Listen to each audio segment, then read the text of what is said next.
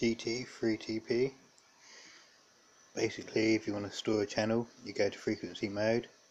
Make sure you put A and B the correct way up. As you can see, we've got A and we've got B. Yeah, you put the frequency in. 500 or whatever channel you want to store. Push menu 27, and that'll bring you to this channel 2 memory. I've stored it in channel 2, but you can push memory channel menu and you can store it on any channel you want.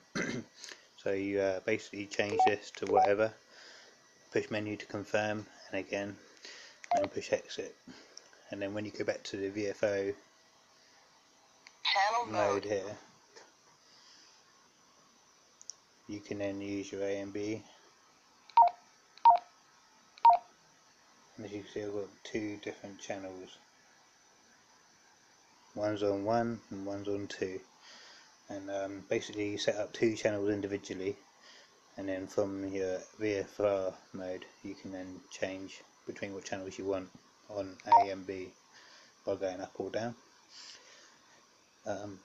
You can also hold down the scan button or the star, and it will scan through your channels. Push exit to stop. Push B, and you can do the same on that. Scanning begin. Scanning stop. Now, as you'll notice, A and B are all mixed up. You've got 127, which I don't want that. 0. You want channel 1 or whatever, and then B you put back onto channel 2. 1, 2. That is the only way to sort that out. Basically with the A and B button, and then put it on the correct channels that you want. So frequency mode. Go back to frequency mode, push start. Scanning again, begin. And it will scan. Sometimes it will find a frequency, and you can also change direction by these buttons here basically.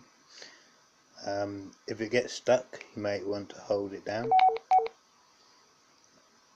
and it will go past the squelch if it gets stuck on squelch. Scanning stop. So yeah, you've got menu. Got all these menus here.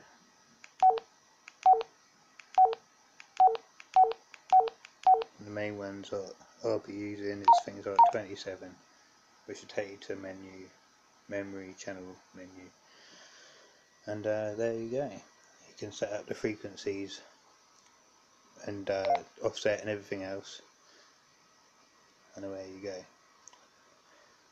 If you hold down the monitor button, it will be a monitor. If you click it once and let go, you've got a light, second mode on the light, and there you go. So it's again storing channels. Menu 27.